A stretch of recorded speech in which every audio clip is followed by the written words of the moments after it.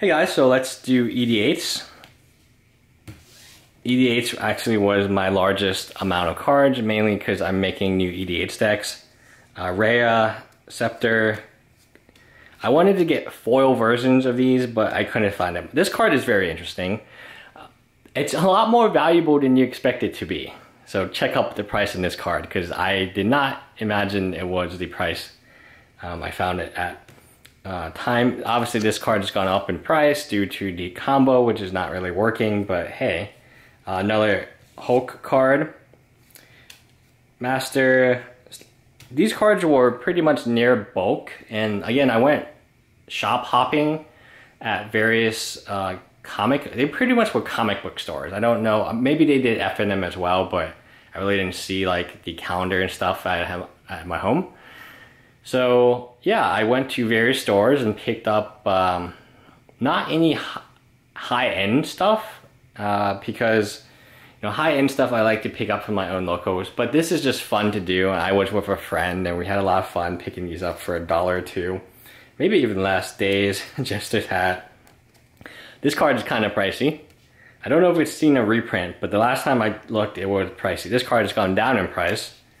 So Echo Mage is pretty good. Again, another pricey card. Some of these just random EDH stuff, if you buy them at the dollar bin, so all of these were pretty much the dollar bin, and I think the mythics they were charging like $2 a mythic.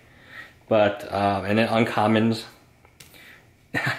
these were very, very cheap. Oh, now we get into the good stuff.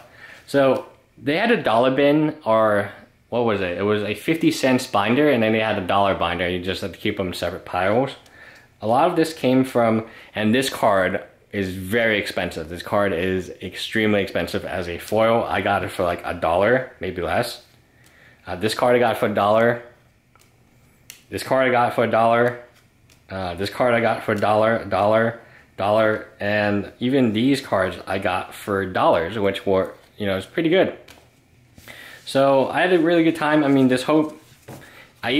this entire thing, outside the Redeemer I bought as a single. I'm trying to figure out if anything cost more than $1. No, I think everything just cost $1.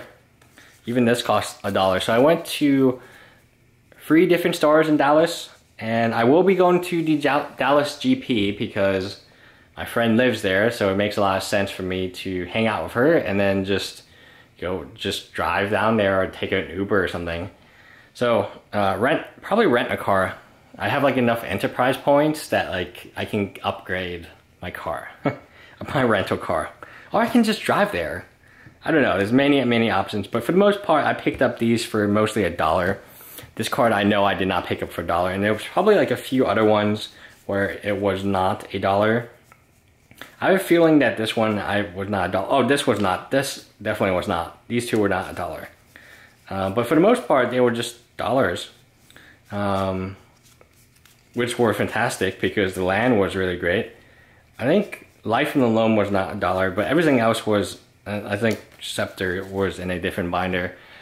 So everything else was $1, and I think that was a very good pickup. I had a lot of fun doing it, and it's kind of like video game hunting. My friend, we go video game hunting as well in Houston as well as Dallas, and sometimes we even go to San Antonio, and it's a lot of fun.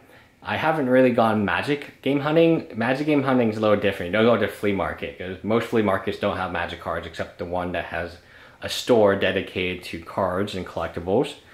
But when you go to shop hopping, it's kind of fun. It's kind of like bar hopping, except it's more smelly. Well, probably equally smelly. Anyway, bye guys.